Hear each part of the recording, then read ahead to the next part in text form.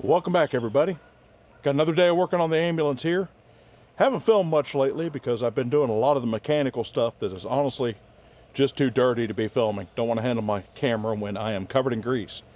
So thought I'd show you a little bit about what I got done. We are getting closer. Got some more stuff to do today. Got some stuff to fix. So I'm going to show you that too. So here we go. One of the first problems here I had was the lights were flickering. So you see right here, this does have an adjustable voltage regulator. You take that bolt right there. There's a potentiometer behind it. You can adjust the voltage. It was pushing about 14.5 volts, should be 13.5 on the dual batteries. Got two of them, so that's the old school regulator there. That controls the main battery. That goes to secondary. So we've got two batteries here. Now they're both pushing 13.5 volts. No more flickers. The next big project was the brakes. The rear brakes on this were in pretty bad shape. Both the wheel cylinders were leaking. So completely redid the back brakes. Not really much to show there, but it was a pain in the hind end. Took the backing plates off. New shoes, new wheel cylinders, new brake lines. All bled up. Brakes work great now.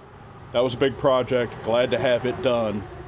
It was a nasty, greasy mess. And now on to the inside. It is an absolute mess in here.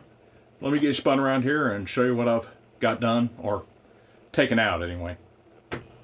Up top here, we got the air conditioner mounted, the heating unit. Air conditioning is working now and it cools it down in here nicely. Glad I decided to keep that unit.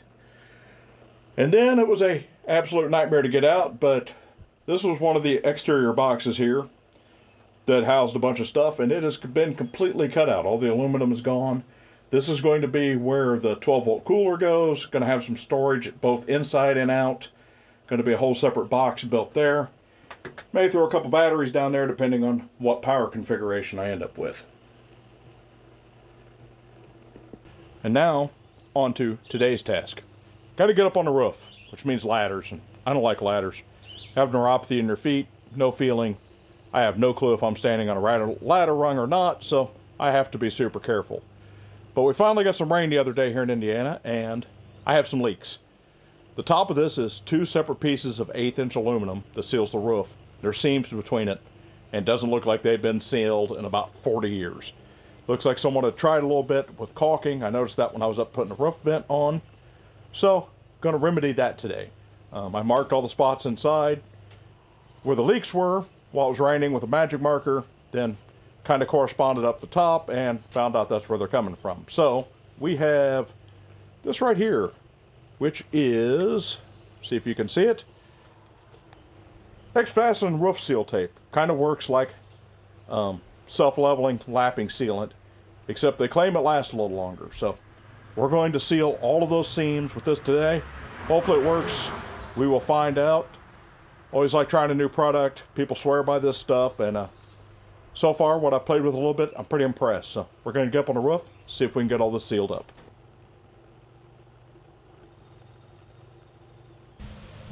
Well, we made it up top here. And as you can see, someone has caulked at one time all of these seams with regular household caulk all the way around. So we're going to see what we can do about that. So first step, got some paint thinner up here, a couple rags, and a scraper. So we're going to clean off the old stuff, get ready to put this new tape down. So not going to film a whole bunch when I'm up here because I don't like heights, and I'm always worried I'm going to knock my phone over. So going to set it down, get some of this cleaned up, and I'll show you the process of how to apply this tape. Okay, we got one side cleared up. I did the back earlier, and this side all cleaned with paint thinner. Scrape down to get all of the old silicone off because nothing likes to stick silicone. So how this stuff works, it is a super sticky tape. Like if it touches itself, you're done. It will not come apart. On the back is a clear filament. So I just have that piece here laid out. I haven't peeled any piece, but that little piece in the back there to hold it in place. I'm not going to film this because I've only got so many hands, but you peel the filament out, stick it over the seam, and it creates a permanent watertight bond. They say this stuff will last 15 years, which is a little better than lap sealant, so we're going to give it a shot. Worst case, it peels off and I got to get up here and do all this again. So there it all is. All the seams are sealed. A couple other little spots touched up. Really impressed with this product. I will leave a link down in the description. 50-foot roll of it was about 15 bucks, so not even a bad price. Now the fun part, getting me and all this stuff down off the roof of this thing.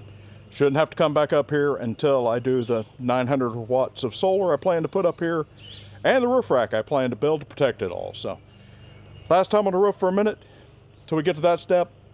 Next on the insulation. That'll be the next video.